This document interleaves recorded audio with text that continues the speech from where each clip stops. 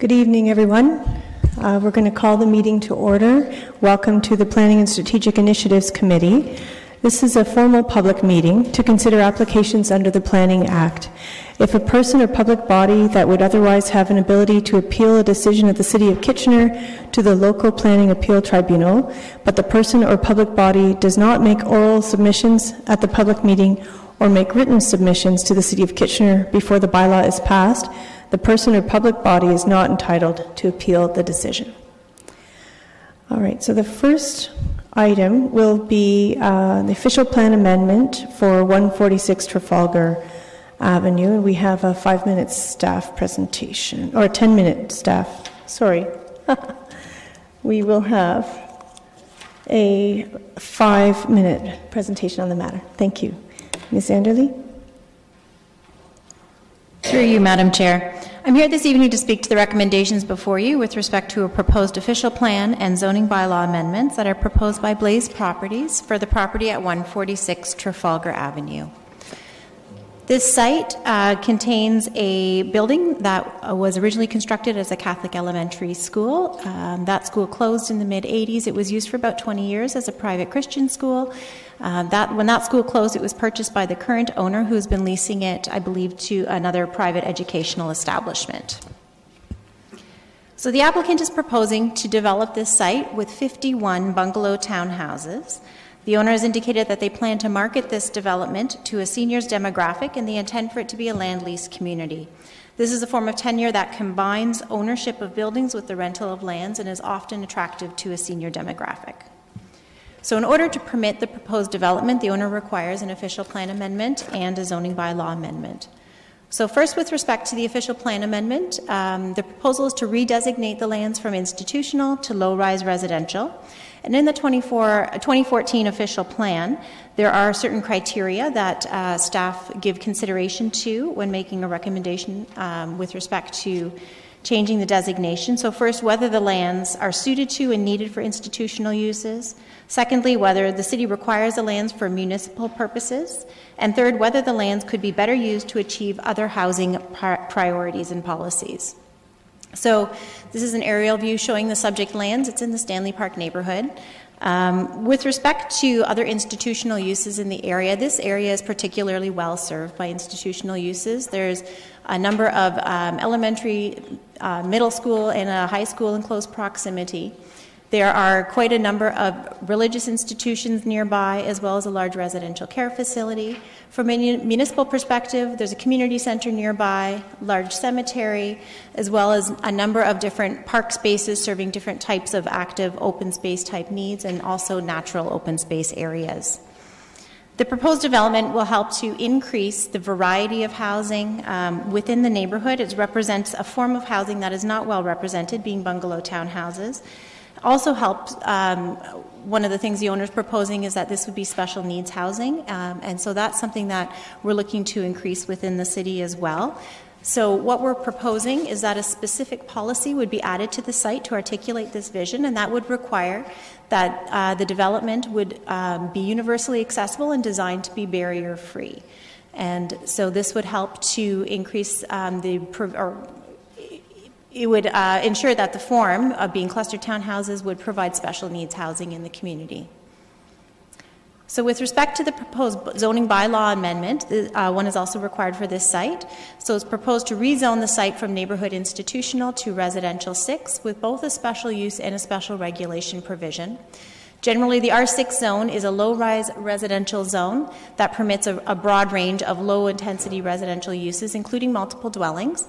We're proposing to add a special use provision that would restrict this to a cluster townhouse form of multiple development, and also prohibit lodging house and coach house dwellings, which was specifically are not being proposed and was a suggestion of the residents to take those out of the zoning category.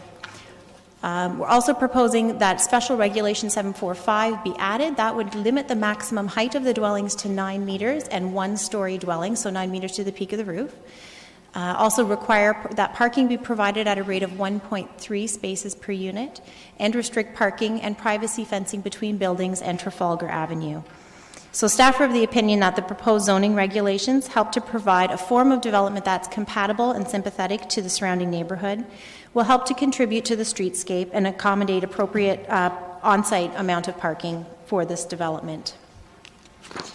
So through the development process, we had a number of opportunities to consult with the public.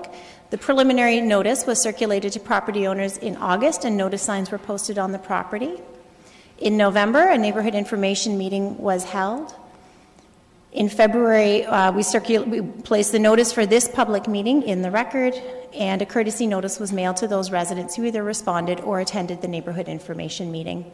And as a result of the circulation, we did hear from residents, quite a few who liked this proposal, that it considers seniors' housing needs within the community, and specifically it provided an option for people wishing to downsize from their single-family homes and who wanted to continue living in this neighborhood. There are also a number of questions and concerns that were raised by residents. These are mainly related to things like increases in traffic, adequacy of parking, the proposed density, the form of development, adequacy of infrastructure, general nuisance type questions. All these areas of concern have been articulated, and staff have provided responses to these in the staff reports. I'm happy to elaborate on any of those responses through the questions if you wish. However, generally speaking, we're of the opinion that the proposed development will not have a significant impact on local traffic or on street parking. The proposed density is appropriate to a low-rise residential neighborhood, and the form of development is sympathetic to the surrounding residential dwellings. There's sufficient servicing infrastructure for the proposed development, and the city and developer are and will be available to work with residents should any concerns arise over matters related to the construction process or with respect to ongoing site maintenance.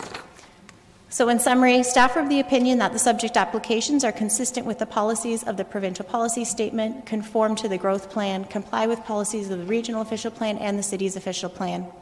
The changes will help to facilitate the development of a low-rise residential development that will be designed to provide special needs housing that is universally accessible and barrier-free. Staff are of the opinion that this proposal represents good planning, and we recommend the applications be approved. And I'm happy to answer any questions that you may have. Thank you very much. I wonder if we should hold questions of staff until after the presentation of the proponent. So I'm going to ask Mr. Mark Dorfman to come forward with a 5-minute presentation on behalf of the proponent. Thank you, Madam Chair, members of the committee. My name is Mark Dorfman. I represent Blaze Property Inc., who are the company that is putting forward these two applications and is intending to develop this particular property, as your staff have indicated. Blaze Properties has also been the proponent and the developer of the similar project at 50 Midland, which is Midland near Ottawa. With me this evening is Mr. Vole, who's the principal of Blaze Property, and as a surprise, he brought some of his family with him, including his 3 grandchildren, who are interested in how you conduct your meetings. Blaze Property supports the staff report and recommendation as they have been presented to committee this evening. We have had a lot of discussions with regards to the content of the recommendations. Your decision to approve, and Council's decision to approve these 2 amendments, allows the city and Blaze to proceed to the next step, which is site plan approval and the more detailed design in terms of the urban features and the servicing features, as well as the parking and the landscaping. And the next step, obviously, is to achieve better affordable housing for older persons in the city of Kitchener. Just one note, and I'm not going to speak very much longer. I really appreciate the open and transparent communications with the residents in the community. These discussions have provided a valid insight to the design of this project. And as your staff have indicated, changes have been made and concerns have been addressed, and certainly the residents' meeting was quite valuable and very, very useful. The professional discussions with your staff have been very productive, and certainly sharing ideas with our team has been very, very useful. And I appreciate that as a very worthwhile example of the city undertaking open government. So with those comments, Madam Chair, members of the committee, I leave it to you to address any issues, and I'd be certainly happy to respond. Thank you very much. Okay, thank you so much. Let's just see if there are any questions of Mr. Dorfman. Let's have a look. No? Yes? Okay. So I'm going to start with, you do have a question? Okay. Hi, thank you. I was just wondering, I noticed that the plan is to remove 30 trees and to keep 28 of them, retain 28 of them. Is there any way that these 30 trees are going to be replaced, or could more of those be retained? I don't know what, sorry, with all due respect, I don't know what plan you were looking at, but there are hardly any trees on this particular property. The trees that you see on the concept plan are on the neighboring properties. And there's very few trees that will be removed. I think there's less than 6.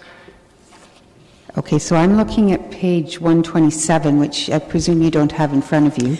Okay. Perhaps, we have actually staff chiming in, so let's see. Just 1 minute.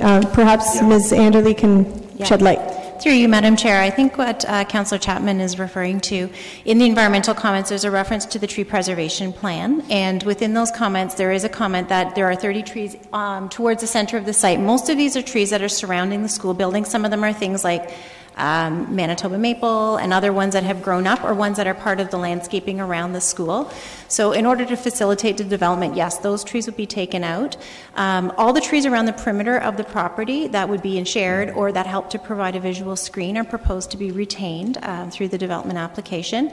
And yes, through the site planning works, there will be a landscaping plan, and so there'll be additional perimeter tree plantings as well as landscape plantings within the site that would help to replace any vegetation that's being removed and probably enhance beyond what's there today. Okay, thank you. Thank you. Okay, thank you. Councillor Schneider. Hey, I have no questions. Just at the appropriate moment, I'd like to move this. And I want to thank both Blaze Properties and you, Mr. Dorfman, for the excellent representation at the citizen meetings and your openness to the questions and concerns and addressing those. And it was very well done. In fact, to the point where some of the residents that were attending the meeting were asking when the units were going on sale. So I think that speaks very highly of your work. Thank you. Thank you. There are no further questions for you, Mr. Dorfman. Thank you, Madam Chair. Thank you. All right. I see no one in the queue for questions, so we have a motion on the floor to move the recommendation. Sure. Recorded vote or no? No, I think we're Okay. All in favor? Opposed? That's carried unanimously. Thank you. All right. So next item is the draft plan of vacant land condominium at 155 Westwood Drive.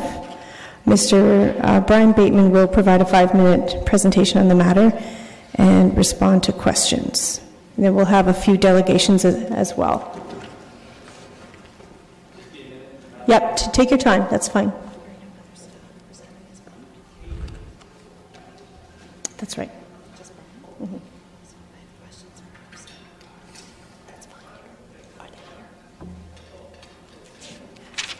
Then that's fine.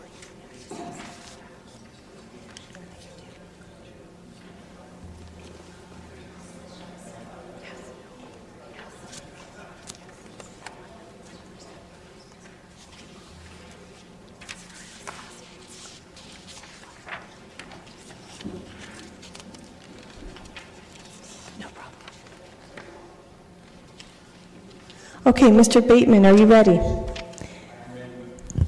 Okay, here we go. I thought I clicked you in. I clicked you off, that's why. Sorry about that. Okay, go right ahead. Good evening, Madam Chair, committee members.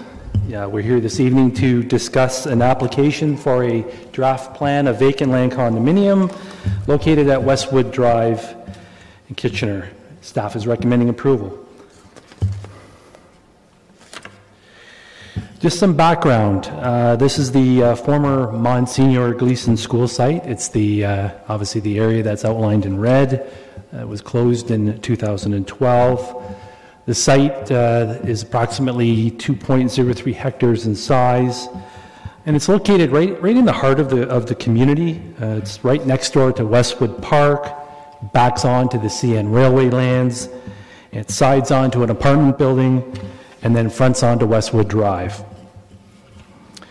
So it's located within a neighborhood that has a very diverse form of housing. There's single, detached, semi-detached, and multiples located, in many ways an ideal neighborhood. Westwood Drive is a collector street for the neighborhood that runs between Glasgow and Westmount Road. So here's the proposal. So it is a vacant land condominium, and really the proposal is to divide this block of land, this former school site, to create 58 unit areas, so which essentially represent one half of a semi-detached dwelling. So there's 29 semi-detached dwellings in total, split in half to create 58 unit areas, and common elements, which the common elements comprise the roadway, the private roadway, and a berm, which I'll discuss a little more and want to get into the site plan.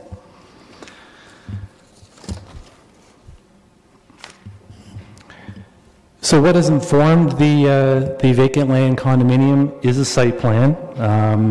You can see it's very, very similar to the vacant land condominium. The plan has a U-shaped private roadway with 2 access points onto Westwood Drive. The majority of the units face internally to the private roadway. 3 of the semi-detached dwellings, 6 unit areas in total, front onto Westwood Drive. That's to give this some development, some presence into the neighborhood. And if you notice, what I really like to point out is that at the very back of the property, you'll notice there's where the road loops, there's some visitor parking. That's the berm. That area there, that's a 100-foot barrier, or I can't think of the right word, but it's 100 feet in width. It contains a berm that is to be used as a safety berm for the railway lands. There'll be a noise wall located on top, and within that area there is visitor parking for the development, and also there is a trail connection to Westwood Park.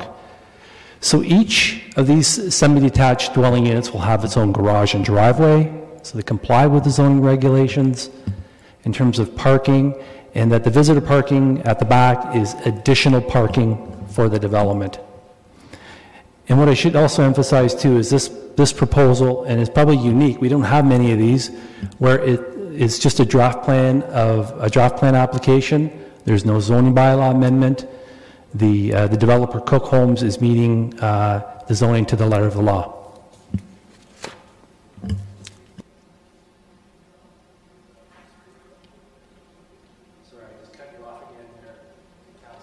Button. There, thank you very much. As is required through this process, the application gets circulated. It gets circulated to staff and agency as well as the public. I'll start off with agency circulation and departments. We've done a very full and thorough review of the proposal. There were no major concerns cited through the application. The owner will be required to enter into both a modified subdivision agreement and a site plan agreement for these lands. So I think the city is and future residents are well protected by the agreements that will be put in place. Public comments. So we sent out 106 letters. They were mailed out July 3rd of last year to property owners within 120 meters, as is required by our council policy. I received 8 individual written responses, one of which was sent on behalf of approximately 12 property owners. So I heard from about 20 people in total. From that, a neighborhood information meeting was arranged in October of 2018, and approximately 20 to 25 people attended that meeting as well. And then I think what that meeting pointed out to staff was there were a lot of issues, broader issues that sort of were outside of the scope of the application. Things like traffic calming and other things that were raised that we felt it was important to hold a second meeting. A drop-in session was held on January 22nd of this year, and that there will be some follow-up in regards to that session.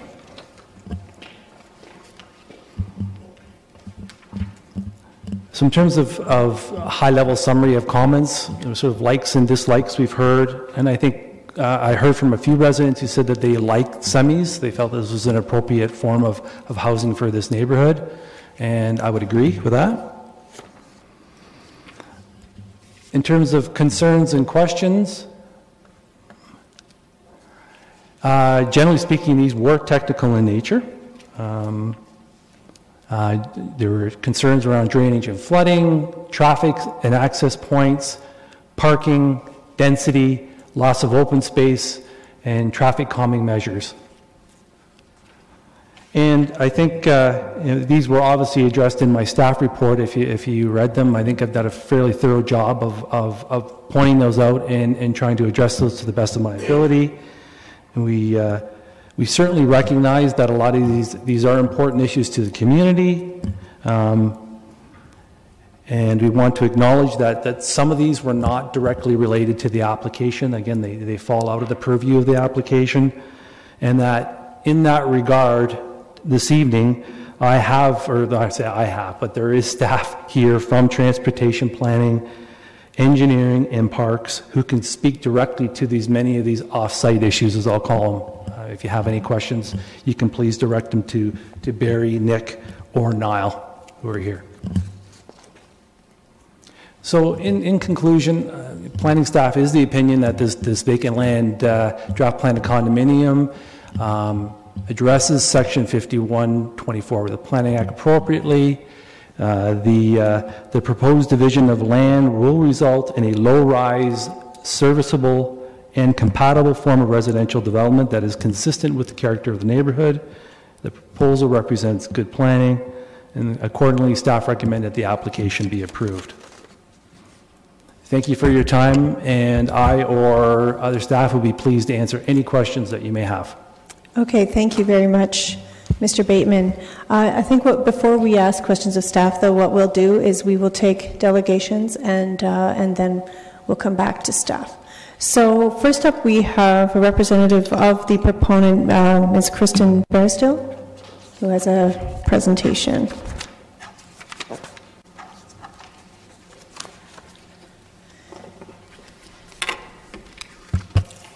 Welcome. Good evening, Madam Chair. My name is Kristen Barrisdale from GSP Group. We are here representing Cook Homes with respect to the proposed development. I will note that Mr. Ian Cook and Mr. Tim Allenson from Cook Homes are here as well, if there's any questions that come up with regards to sale, construction, marketing, etc. Thank you. So I've got a really brief presentation just to touch on a couple of things that Brian spoke of. Again, the site, Brian touched on this, formerly Monsignor Gleason Public School, which was closed in 2012. The site was purchased by Cook Homes in 2016, and the school was demolished in 2017. The property has been vacant for quite some time. As Mr. Bateman touched on, the application for draft plan of condominium in front of you tonight is to address the tenure and ownership of the future residential uses. As Mr. Bateman touched on, we're not seeking approvals for the use themselves or any changes to the regulations. The draft plan of condo would establish 58 residential units, as well as common element space, which would include the private driveway, visitor parking spaces, a community mailbox, and outdoor amenity area. In addition, it would include some of the servicing considerations in the rear property lines, as well as the noise wall and barrier that Mr. Bateman spoke to adjacent to the rail line. So what you see in front of you is a copy of the draft plan of condominium. It confirms with existing zoning, which does permit semi-detached units. As noted in the staff report, the condo process will essentially create parcels or lots of land for the future units, with each parcel or lot of land complying with zoning standards. The common element will include the roads and the majority of services under the roads, visitor parking, open space, adjacent to rail, all of which will be maintained by the condo corporation. The draft plan of condominium was developed based on the site plan application as submitted to the city, which is on the slide right now.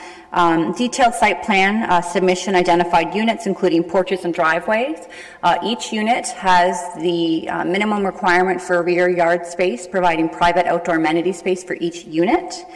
Visitor parking and community mailbox located at the south end of the site. The noise wall and the derailment berm, as Mr. Bateman spoke of, is located adjacent to the CN property line. And then there's open space identified on the site, which will include landscaping, identifies a trail connection. There is a fence at the rear of the units, and in addition, the landscape plan that will be prepared will provide for some common landscaping in and in front of the units.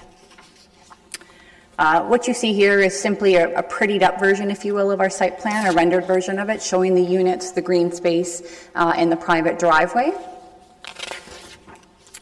So our draft plan of condominium, the initial application was submitted in May 2018 with supporting studies including a planning justification report, acoustic noise assessment, and transportation opinion letter. The site servicing and grading and stormwater management report, the initial report provided for identified proposed sanitary and water connections from Westwood Drive, as well as the stormwater management connection to Westwood Drive. There are roof water and backyard runoff will be directed to the stormwater management system through infiltration galleries located in the rear yards, which essentially acts as a short-term holding solution before it's actually discharged into the stormwater management. In addition to the initial technical report that was prepared by Stantec, we also submitted a supplementary stormwater management commentary letter to the city in August of 2018, which was prepared to address some of the comments that we had received from residents, some of the feedback we had received from the ward councillor, and it noted that overall there's a 43% reduction in the 5-year flow rate and a 48% reduction in the 100-year storm event flow rate associated with the proposed development by comparison to the previous school that was on the site. In addition, we also submitted a transportation review in May 2018, which noted the previous school use of 200 to 250 students, that the proposed development generally provides for less traffic than the school use proposed. In addition, we had multiple follow-up discussions with city staff with regards to access and sight lines. Similar to the previous school, the 2 proposed driveways to the site are essentially remain where they were in the school, particularly with one of them being aligned directly with Fernwood Place. We also had some discussions with City with regards to sightline and visibility, particularly as it relates to the driveways backing out onto Westwood Drive. And through discussions with our transportation consultant as well as City's transportation staff, it was determined that visibility considerations on the driveways proposed with the associated development would have similar constraints or similar function similarly to those driveways that exist on the north side of Westwood Drive. Just a few key milestones or dates that I wanted to highlight. It's our opinion that we've gone through extensive consultation with both city staff and had the opportunity to receive feedback from residents. Pre-submission site plan was in May 2017 with the site plan application in November of 2017. We had a pre-submission for the draft plan of condo in March of 2018, followed by the draft plan of condominium application in May. As Mr. Bateman touched on, we had a neighborhood information meeting in October 2018, followed by the Westwood Drive neighborhood meeting, which we attended to hear and to listen to what residents had to say, generally understanding that some of the concerns, or the majority of the concerns discussed at that meeting were kind of broader neighborhood issues, but that did have some impact or consideration on the proposed site. So that's it for my presentation, and I'm happy to answer any questions that you may have. Okay, thank you. I don't see any questions for you at this time. Oh, sorry, one sec. Do you have questions now for his stuff? Yeah. So what we'll do is we're going to have questions of staff after the delegations. But for now, each delegation as they come up, if members of council have Members of committee have questions, then we'll ask them of each delegate now. Okay, great. So we have questions for you from Councillor Johnston. Yes, thank you. Through the chair, Ms. Barristel, I'm wondering if you can answer a question with regards to the Appendix A with regards to the Condominium Act. I'm not sure if you have it there in front of you. Through you, Madam Chair, are you speaking to the staff report? Yes, I guess it is in the staff report. So my question was in number 3, there's a point X on there, or if you can find that. So I was wondering if the point in there would adequately prohibit condo owners from doubling their driveway size and therefore changing the stormwater allowances in the hydrogeological report. That might be a difficult question to answer. Through you, Madam Chair. So typically what happens when we do when the engineers prepare the design for stormwater management, there's some redundancies that are built into the calculations and the assessments that they do to allow for overages beyond the conservative expectations or analysis that they have within their work. In addition, the condo declaration will be designed such to restrict how people provide for any changes to the units as they exist on the date or purchase or the time that they move into. So a number of these things coupled together, we feel confidently that is going to discourage or perhaps flat out prohibit people from expanding their driveways or enlarging them to the point where it becomes problematic from a drainage perspective. Okay, thank you. I have a question for Mr. Cook as well. Should I wait till the end to ask him that? Since it's for Mr. Cook specifically. And sure, if Mr. Cook is not doing a different presentation, then now would be the time. Wait to the end if you want. No, that's fine. Mr. Cook, would you mind coming down?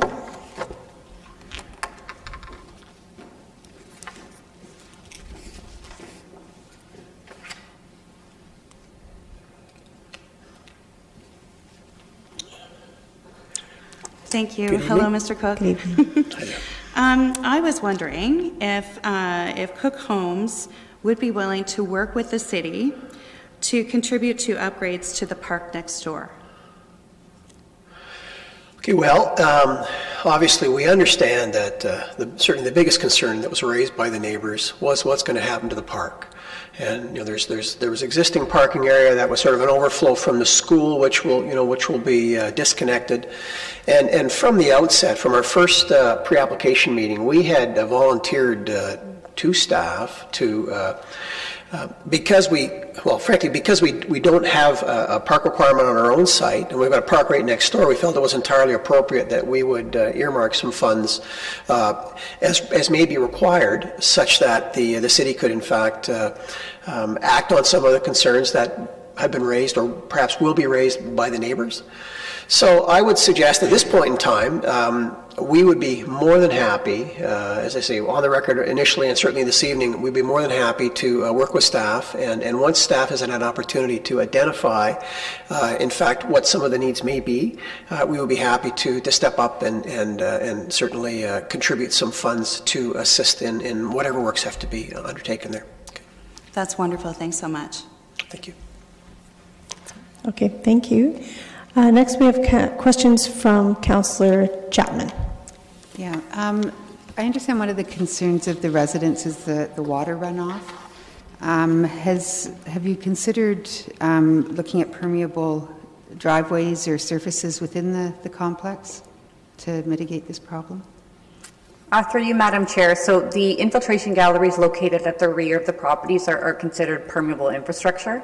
Again, I note that we're providing 43% reduction in 5-year storm event and a 48% reduction in a 100-year storm event, recognizing that there are some existing issues that I think are beyond this site. We have looked at or have discussed the notion of permeability construction practices, but they become feasible particularly when you speak to snow removal and the fact that the units themselves will be owned by individuals and not the condo corporation. Once it becomes an individual property ownership issue, it becomes hard to ensure that those systems are maintained. It's like if you have a retaining wall in your rear yard. Once somebody buys the house and then it changes hands, it becomes hard to ensure that those systems are set in place permanently. Okay, but the driveways or the hard surfaces around the units themselves would not be permeable surfaces? Through you, Madam Chair, no, they won't be permeable. They will be typical asphalt. Okay, thank you. Okay, there are no further questions for you at this time. Thank you. Thank you. Next up, we have a delegate, Mr. Roger Suffling.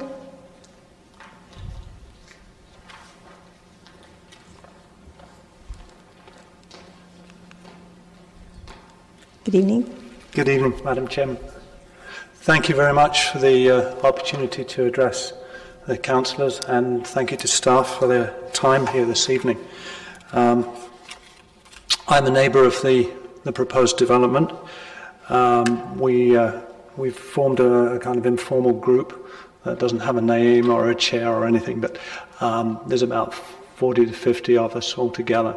So in broad terms, I'm speaking on their behalf, but I don't have any official sanction for that. We have not taken a NIMBY approach to this development. We would rather have had our park. The school closed, the land was sold, the developer bought it, the city didn't buy it. We're very sad about that, we're still hurting over it. But we're not taking a NIMBY approach. We are frustrated in some of our desires for the site, but I'm heartened by two questions and the responses this evening, because I think they address some of the issues, and that's really welcome to see that. So that gets us off on a good note. Now I have some issues. We were told initially that we could see some kind of redevelopment of the park based on what we had lost. And then later on, in January, we were told that wasn't possible because this was a well field, and so there were very few things that could take place in the park. I'm heartened by Mr. Cook's response this evening. I think that's terrific. But at the same time, we were told not much development in the park, but on the other hand, the developer can pave over part of the wellfield area within 100 metres. It seems that there's a contradiction there that has to be resolved. The second issue was parking stresses. And again, that's been addressed in the last 5 minutes, which is great. We have a concern that if there isn't enough parking on site or near site, then people using the park will spill over into neighbouring cul-de-sacs and so on. We had a major problem about 20 years ago, so we have some experience to back this up. I'm going to move along because those issues have been partly addressed. Road safety. This is a more difficult one. We have 18 entrances proposed here in 130 metres of street. They include 3 streets and the rest are driveways. This is on a curve at the bottom of a hill where people speed, and parking has recently, in preparation for this development, been allowed. We see this as a major hazard here for kids crossing the road. And the last point is drainage, and I'm going to try and get to some of the issues here. The soils in this area used to have wetlands on some of them. There are lenses of peat, and the peat is breaking down, and so the existing infrastructure is breaking up. That includes the storm sewers and water lines. In the area along the street, right next to the development, we've had 6 major excavations in the street to repair breakages. 2 of these were in the last year. This has to be fixed, and Cook Homes will have trouble marketing this development if it gets a reputation for having infrastructure problems. The next thing is there's a drain right in the old school property. Sometimes the water comes up within 50 centimetres of the ground level. That is what we've observed, and it directly contradicts what Stantec is telling the developer.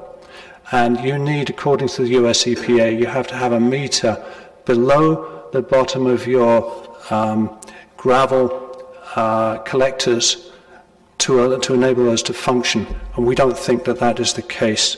We think there's a drainage problem there, and it needs to be addressed. The extra paving has been done. So what we're recommending, there's some things I've rapidly taken off the list here. Fix Westwood Drive. Do it while you're doing development, because when that heavy equipment goes in there to grade the site, they're going to break the sewers anyway with the way they are. Address the parking issue. Address the road safety issue right outside the entrance to this area. And please work with the residents, because we had 70 people out in January. I went round last week and I was having trouble moving people, not because of apathy, but because of cynicism. They're very angry. They turfed the last councillor, and you need to do something here about our neighbourhood. We're on the sharp end of densification, and you need to do some amelioration. Thank you. Thank you. We have questions for you. Councillor Ioannidis. Thank you for coming in and expressing some of your concerns. The one that I'm concerned about is the engineering. And can you elaborate a little bit more why you're concerned about that? Because if I see a report here that's documented by a third party engineer that's stating that it's going to be basically a 50% reduction in the runoff, so I'm not understanding what's your concern. Okay. Now, don't misunderstand me. I understand the distinction between storm and sanitary sewers, but I'm going to use an analogy here. It's as if you're living in an apartment and the landlord comes along and says, I want to redo your bathroom. Well, fine. But the trouble is, you want to put in a low flush toilet. The trouble is the sewer underneath it doesn't work. It doesn't matter that you're reducing the flow off the site. We have all that water coming down the hill from all the properties up the hill that have been subdivided, plus the 90 townhouses at the top of the hill that are going in. And then we have an infrastructure that's 50 years old, was badly installed to start with, and is breaking down. Now, if you have that next to your development, and your development is flowing into that storm sewer, and it's breaking all the time, and the water mains are breaking, how is that good for the new residents of the condo? It's unacceptable. And it's unacceptable for us as residents, because, you know, when that storm sewer broke in 2007, I think was the first event, we had a bus came through the flood, and it caused a tsunami that flooded somebody's basement. We had a car that drove into the flood, and the cylinder head was cracked, and the car was a write-off. If there'd been a fire that day, we wouldn't have been able to get a fire engine in. These are the sorts of things that we're facing. Okay. If we have a break of the sanitary sewer as opposed to the storm sewer, then I don't know what's going to happen. That hasn't happened yet. I hope it doesn't. Okay. But the sanitary sewer will be at the bottom, so I think that's why we've got less problem with it. Okay, but your concerns, to me, don't relate to Mr. Cook. Your concerns are addressing city issues. So you're addressing. I am addressing the city, I guess. I think that's. Yeah, I think it's correct. One of our major frustrations in the whole of this thing, with parks, traffic, engineering, planning, and so on and so forth, is that there are a number of silos here. And every time we go to address a problem that goes across boundaries, people tell us, "Oh, that's not my job.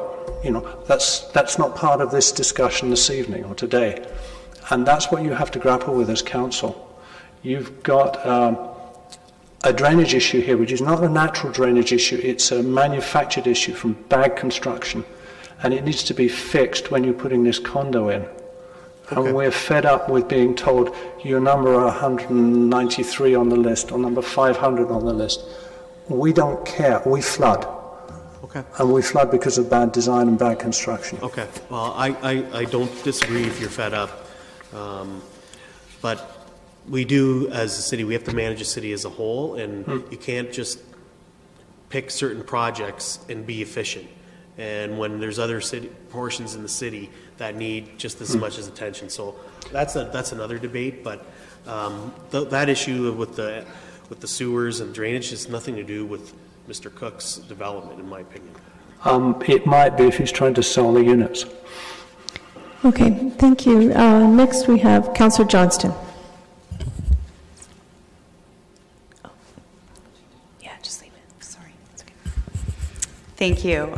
Thank you through the chair. Mr. Suffling, thank you so much for coming in tonight. And I met with you on a number of occasions now, and you are passionate about your neighborhood. You care deeply about making sure that things are going well there. And I really appreciate our conversations and everything that you've done to help this along. So thank you very much. I'm thinking that perhaps some of the questions that you have around the infrastructure piece, maybe Mr. Reedman or someone can address some of those this evening. I know that you're not there for formally on the agenda to speak, but maybe there's a few comments that you could make. Maybe it's not you, but or is it Mr. Golan then? Thank you. Madam Chair, should I stand down at this point? So do you have further questions for Mr. Suffling? No, I'm going to okay. Other staff that might answer his questions. Okay, so thank you. You can have a seat. Thank you. All right, so we have Mr. Nick Golan.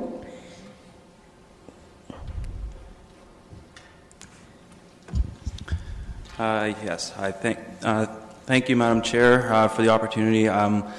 I would just like to address a couple of things that were raised today, and then I'm happy to answer any additional questions that come forward. So with respect to the drainage issues identified in Westwood Drive, it is correct to say that there's some concern there, as there is in many other parts of the city as well. And so it is something that we are looking at resolving as part of a larger infrastructure project to replace the entire road and all the infrastructure within the road. That includes Westwood Drive and Westwood Crescent. Those are currently timed for 2027 and 2023, so not in the too far distant future. And specifically with respect to the drainage leaving the proposed development site, we are confident in the report that has been provided by Stantec Engineering that demonstrates which the runoff will be reduced overall after the development is constructed and put in place. So from strictly a stormwater management and drainage perspective, the development will actually improve the situation on Westwood Drive. To the point where you will not see any issues, I can't say that, but it will be an improvement over the existing conditions, and I can say that. Thank you very much. Did you have further questions, Councillor Johnston? Mr. Gold, thank you. Okay. All right, so next up we have Ms. Carolyn Vinacek.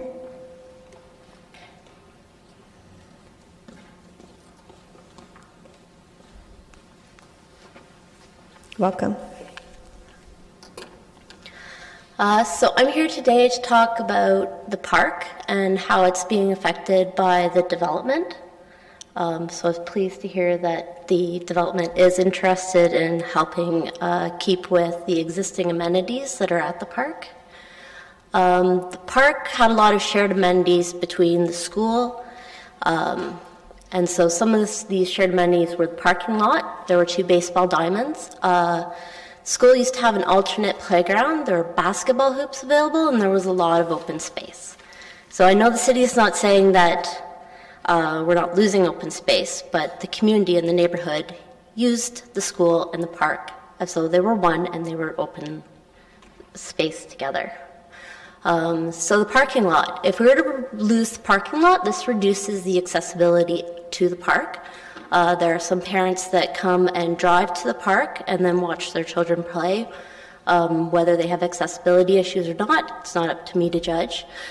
There's a lot of surface flooding at the park, especially in the spring. There are 2 points on the sidewalk that flood. A lot of people use the parking lot to access the playground. A lot of people use the parking lot for other uses as well, such as learning to ride bikes. Seen people drive, along with my kids, cars, their electronic cars. We've seen the school bus parks there, so there's lots of other uses. The police are in there often as well. Loss of the parking lot also pushed parking to the neighborhood. When we've observed last summer, when the parking lot's been full due to baseball games, people have parked on Nell and Fernwood. They haven't bothered to park on the curb at Westwood Drive, and I wouldn't either because I think that's dangerous. I know there's an issue with putting in a parking lot because they're concerned of the salt with the runoff. So one of my questions is, could a seasonal parking lot be considered that wouldn't be maintained in the winter? And then we wouldn't have the salt issue. So here you can see some of the surface flooding that occurs at the park under the trees. That area there is usually flooded in springtime. The parking lot is to the left behind some of those trees. So we are currently losing a second baseball diamond. I don't think there's anything that can be done about that, but they've decided that the current baseball diamond isn't going to get any improvements and will just be used as a practice diamond, which I find unfortunate. My son played in a league where we actually used that diamond cross, so it was nice to be able to walk to games instead of having to drive 15, 20 minutes to other locations. We did lose the alternate playground that was on the property, and the current playground was upgraded in 2013. I couldn't find any information on what went in to decide the playground upgrade, of whether or not it was considered, the school was considered as part of it, or not. So we did lose extra additional play space in the neighborhood. And then we are losing the basketball hoops. There are 3 basketball hoops currently at the school where some of the older children used to play, and now with the new park plan, they're not going to be there. So our park is only going to service children ages 2 to 12 instead of servicing a broad spectrum of the ages. And then, yes, we are having a loss of open space. So we're hoping that maybe some of the amenities, the other existing amenities to the park won't go away. Does anybody have any questions for me? Well, thank you very much for your presentation, Ms. Vinacek. At this point, are there any questions? You can ask after, yeah. Okay, so there are no questions for you at this time. Okay, I forgot to mention that there is currently a sewer in the parking lot that does, I believe, help with some of the surface flooding, and with the plan to remove the parking lot, I don't know what the plan for that sewer is, so I'm hoping the surface flooding wouldn't increase in the park. So as it was mentioned in an earlier part of the evening, the flooding will be improved and not made worse based on the engineering studies that were done for it. Yeah. I hope so, because we're one of the houses that had our basement flooded due to the flooding in the area. So, okay, hoping not to have to live through that again as well. Of course, I hear you. Okay, thank you very much. Next, we have Ashram Sharif, registered to speak. And not here? Madam Chair, I believe he was hoping to get here, but I don't see him. Okay, thank you. I see many people in the audience. Were there others who had hoped to register to speak this evening? No? Okay, great. So now we're going to turn it to questions of staff.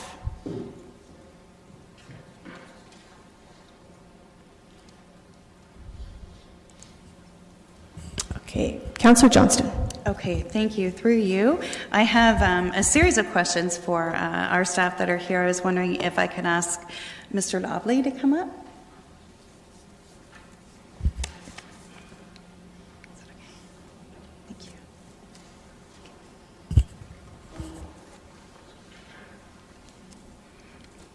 Thank you, Mr. Lobley. Okay, so I do have a series of questions. I'll start with, does this development change the amount of city-owned parkland for the neighborhood? Excuse me.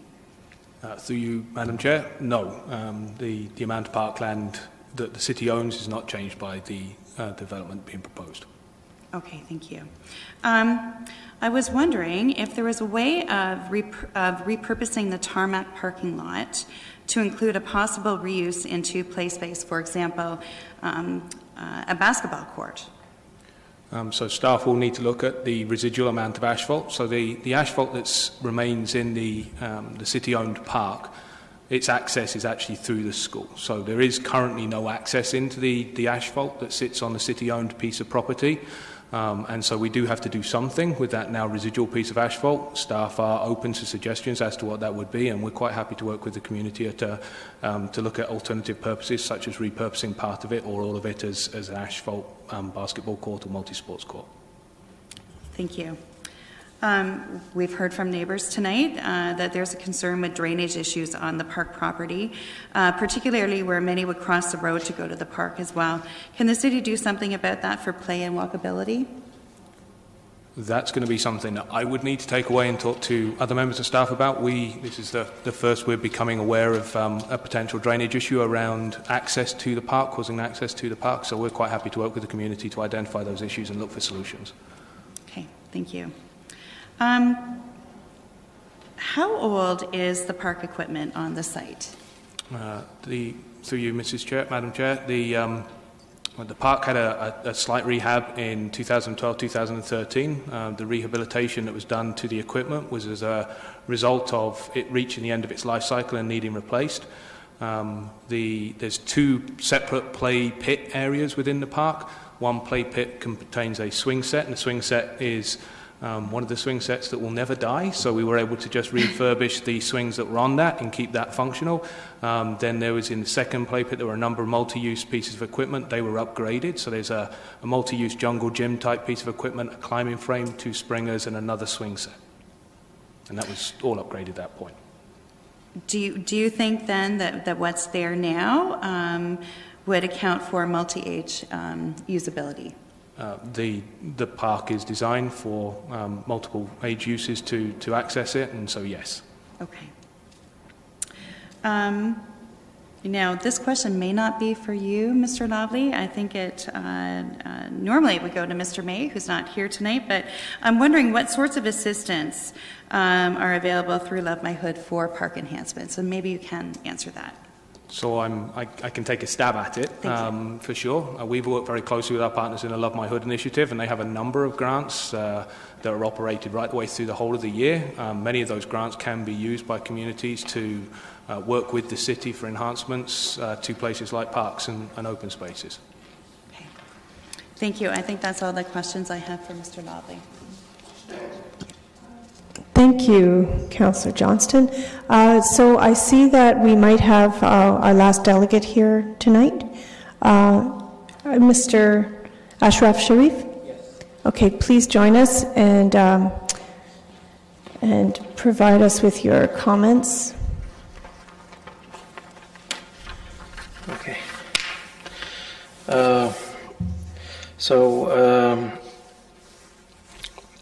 First of all, I'm here to present the community members' concerns about the safety going and commuting to the park, especially for kids.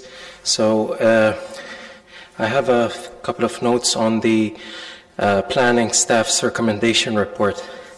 So in there's a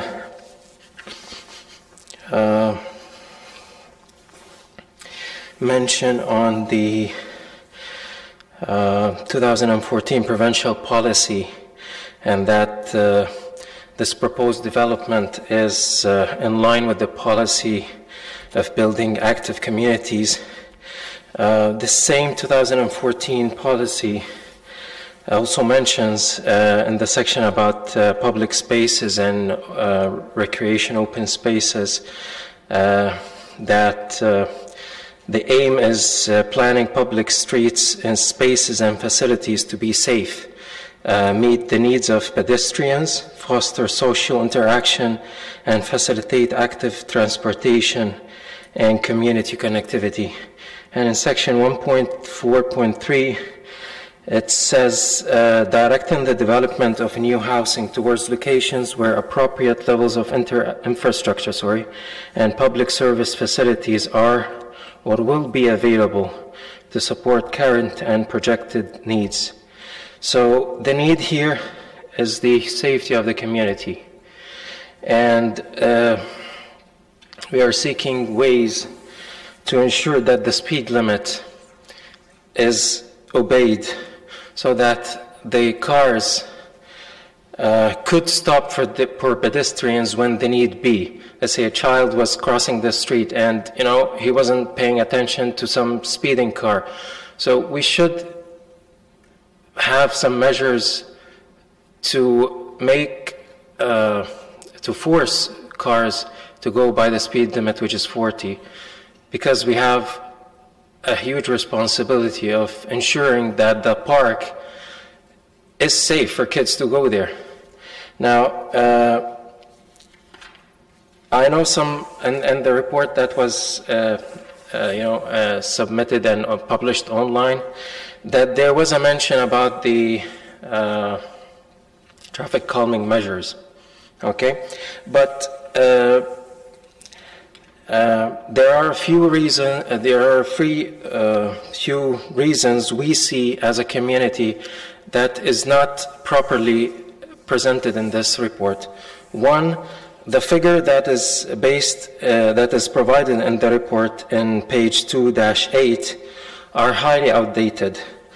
In the past year, Westwood Drive has seen the rise of a new project of around 100 residential units, which is at the beginning of the street. And this was this figures about the daily traffic of cars is before this development, and now we're talking about a new development which will add about 60 more residential units. So the figures there about the commuting is outdated. They are not current. This is one thing. The other thing why we need a safe cross or a crossway or a zebra cross is that most of the houses, crescents and drive and courts are on the opposite side of the park, though the kids need to cross the road. The third point which I want the committee to consider is that when in this report, the measure is about the vehicles, not the pedestrians.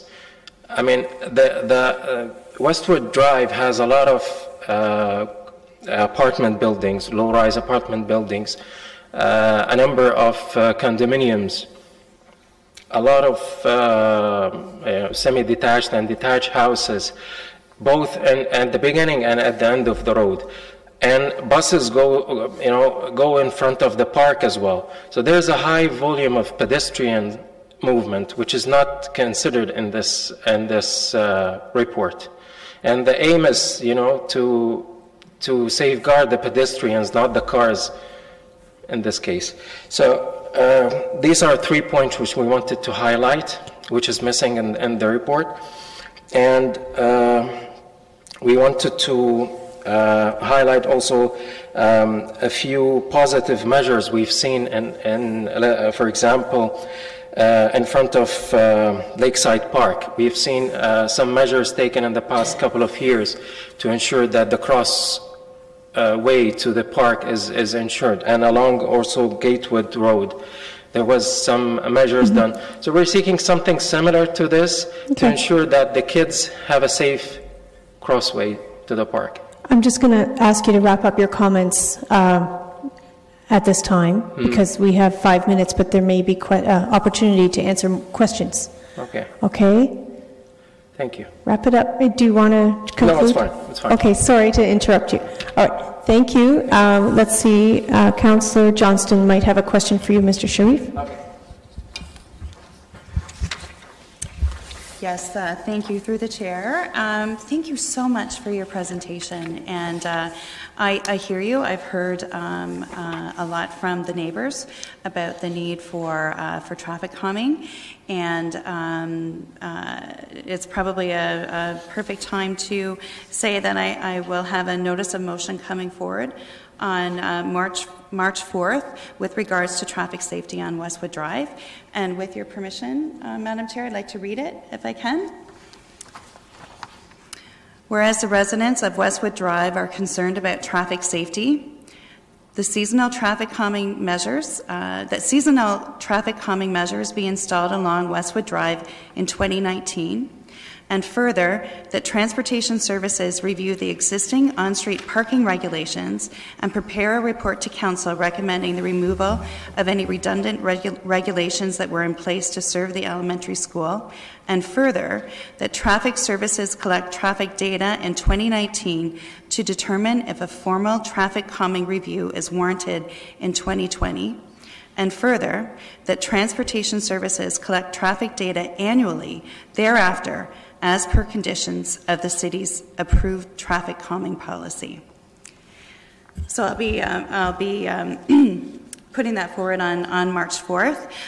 What you were talking about with regards to that sign that goes in the middle of the road, that's the yellow pop-up sign with the 40 kilometers per hour on it, is something that I've requested as part of traffic calming to be able to go on to Westwood Drive this year. So thank you. That's great, and thank you very much for your presentation. Thank you. Thank you. There are no further questions for you. Thank you. All right, so we're going to continue on with questions of staff if there are any.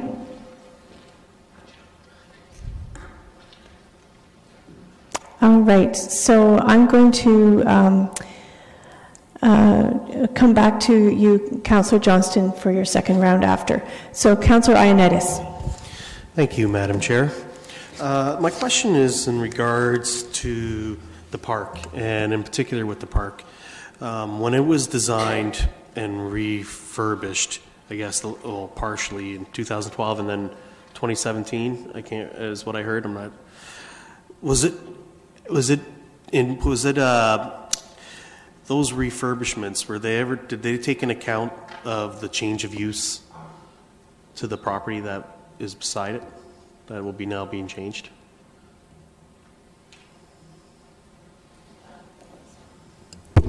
Ms. McGoldrick. Yeah. So through you, Madam Chair, the timing, so the last upgrades to the playground equipment was in 2013, so there would have been a consultation process 2012, 2013 in terms of the needs of the playground. I don't believe at that time the sale of the school property had been in effect, so it would not have looked at changes to the land use adjacent. Okay, so there may be some deficiencies there then, since the schools moved some of their stuff out. So through you, Madam Chair, I just want to clarify that when we do look at parkland and neighborhood parks, it is to service the overall park. We don't necessarily take into account neighboring lands that may be acting in a park-like setting, and so we'd be looking at the overall needs of the neighborhood when we're looking at playground rehabilitation. Okay. So I don't believe that would have factored into the decision making around the equipment. That's good to hear. Thank you. That's all the questions I have. Thank you. Okay, thank you. Councillor Davey. Thank you. Just a general question of staff. The two items we have this evening are similar, and I have to say that I'm pleased in terms of the density.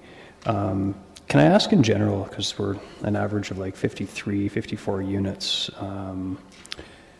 was there in either of these cases, sorry, I realize that Ms. Anderl isn't here any longer, but was there significant movement from original proposals before staff ultimately ended up with the recommendation of these number of units?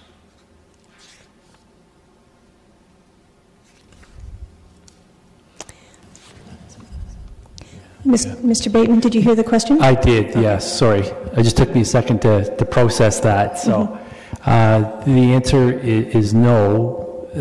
Because they have met the zoning right from the get-go, Councillor, that there wasn't a lot of change as a result, if that answers your question appropriately. It does, and I'm not sure if you were privy to sorry, somewhat outside of the scope, but for the first item we dealt with as well, are you aware if that was the same situation? Through the chair, I can't speak to that. Okay, no problem. Thank you. Just curious. I'm not sure. Okay. No, I'm not going to comment. We have an answer for you from Ms. Ross. Oh, thank you. Through you, Chair. In the previous application, that did require a zone change and an official plan amendment. So there was some movement before we came to the final zoning on that. But really, there wasn't a lot of reduction in the density there as well, because they were always bungalow townhomes, so they were larger a larger lot. So not a lot of movement there as well on that site either. Okay, very good. Yeah, it's just, I'm pleasantly surprised for the residents, because I think this, in both cases, this is an appropriate amount of density, and I won't comment further. Thank you. Okay, thank you. So next we have Councillor Schneider. Yes, if I could, Mr. Cronkite, may I ask you a question, please?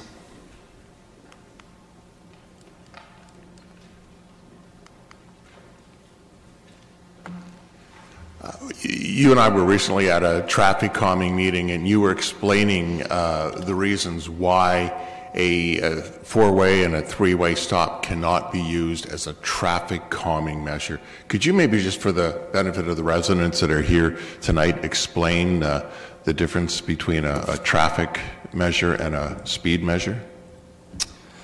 Certainly, through you, Madam Chair. In terms of all-way stops, when we install them, it's based on a warrant system. So for an all-way stop to be warranted, it needs to meet a minimum vehicular volume, and that same vehicular volume also needs to be split appropriately between the cross-secting streets. When we don't have that scenario, what ends up happening essentially is we end up with a more serious condition than what we initially started with, in that, generally speaking, in those terms, you have an increase in rear-end collisions, and you also have poor compliance. And when you have poor compliance, what you end up with is making a much more dangerous situation for pedestrians than you would have initially had in the first place. So for those two, there are a number of other factors as well, but those two primary factors are the primary reasons that as staff we don't recommend unwarranted all-way stops. Okay, thank you, Mr. Cronkite. Ms. McGoldrick, do you have additional information? Oh, you had clicked on. Okay, never mind. All right, so any further questions? Nope, that was it. Okay, great. So, Councillor Johnston. Thank you. Through you, my questions as well are for Mr. Cronkite. Mr. Cronkite, you may remember, was at the meeting on January 22nd, and had spoken at the time about a number of things that the city was looking to do to make some changes to signage, etc. So that's in this motion. Thank you so much, Mr. Cronkite. I did have a few questions as well. So I'm wondering if you could tell us what would the difference be between the traffic the neighborhood would have dealt with when the school was there and the traffic that will be there now with the proposed development. Through you, Madam Chair, in terms of the traffic that was there prior to the closure of the school, in and around the area of that location, there was around 1,100 vehicles a day. And what we had collected in 2016, so after the school was closed, was very similar. In terms of the unit count that we're expecting here, right in around the 58 units, that generates in the peak hour around 30 vehicles for the peak hour. So when you translate that over the entire day, a maximum amount that you would see increase on the roadway would be about 300 vehicles for that day. So taking that total number in that area anyway to 1,300 vehicles a day, that's well within the range of what we would anticipate for a roadway like this. This is a minor neighborhood collector roadway. Okay, thank you. And I think that if we're able to have this motion go through, we'll be able to collect some better data ongoing as well. So that's great. When residents have had similar developments occur in their neighborhoods, oftentimes there's fear regarding traffic increases and accidents, etc. Have you seen that come to fruition in your experience? Through you, Madam Chair, in a development this size, traditionally, no. It's I think it's a scary thing at first for residents. It is change, and it is change of use, but strictly from a transportation engineering standpoint, it doesn't generate a condition that's much different than what they would have been used to prior. Okay, that's great. Thank you. That's all the questions I have for you. Thank you. Okay. There appear to be no further questions. We do have a recommendation. Do we have a mover of the recommendation? Councillor Davey. Now we have come to the point where we can make comments. Are there any comments? Please click in. Okay, great. Councillor Singh. Yeah, just to be very quick, I think that the report itself was very thorough, and through the presentation the staff and the applicant had made, it seems to be a redevelopment in an area and ask for density that is appropriate to the neighborhood, especially in keeping of other neighboring properties that are more high density in comparison. I appreciate the residents' concerns and aspect to the park and some changes, and that would have likely have happened irrespective of what's being asked for the site.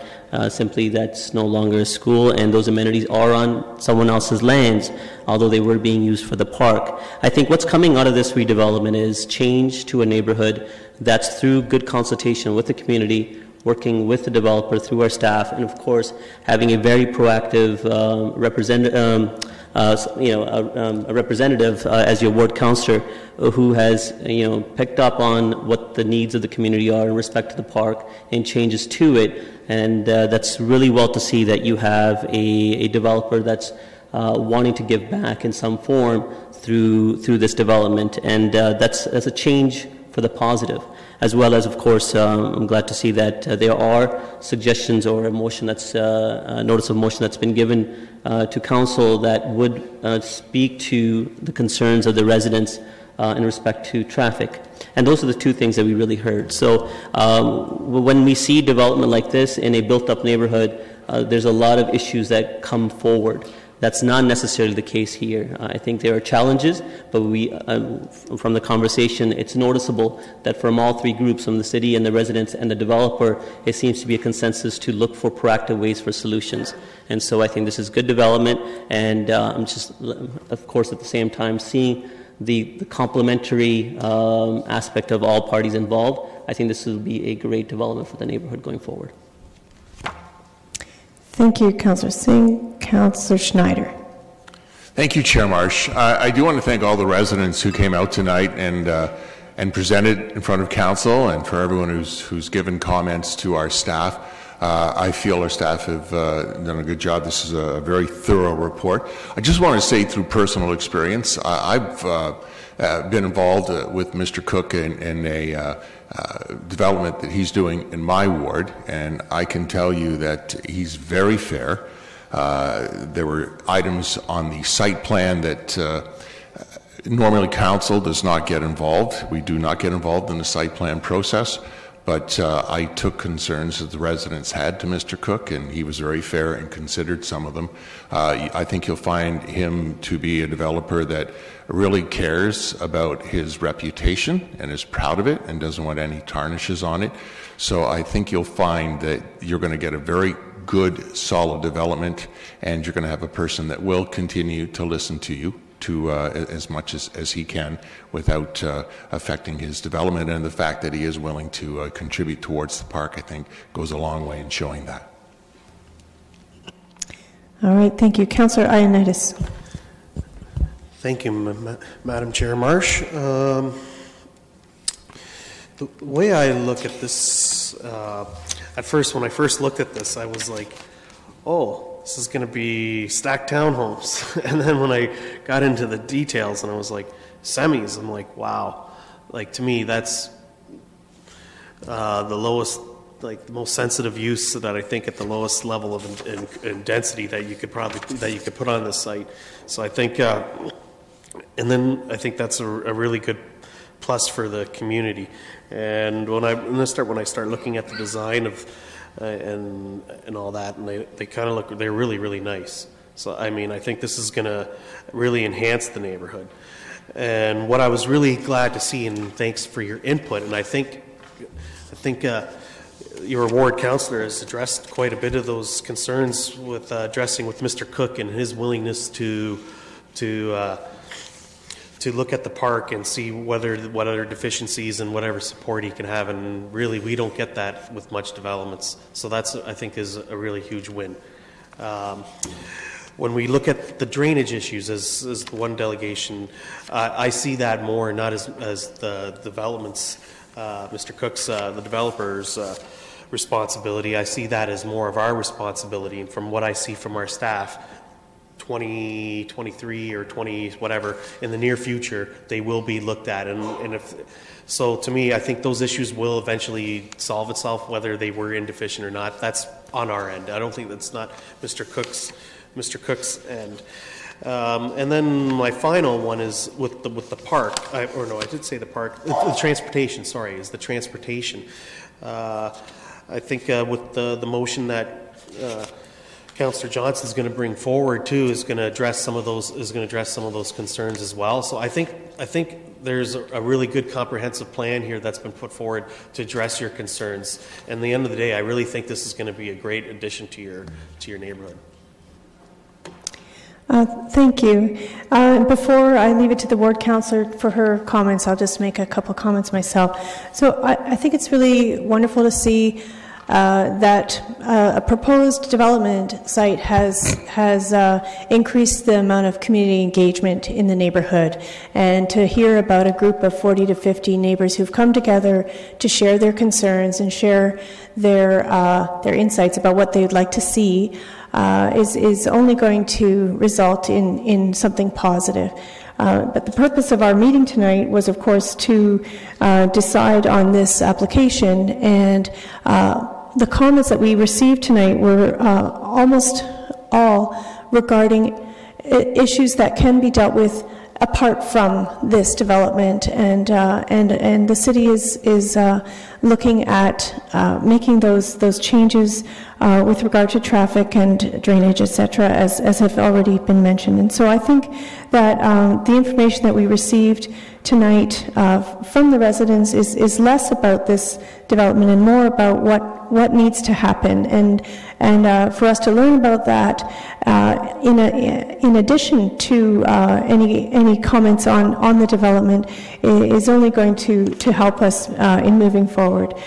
So I'm pleased to see the general support around the horseshoe tonight for this development.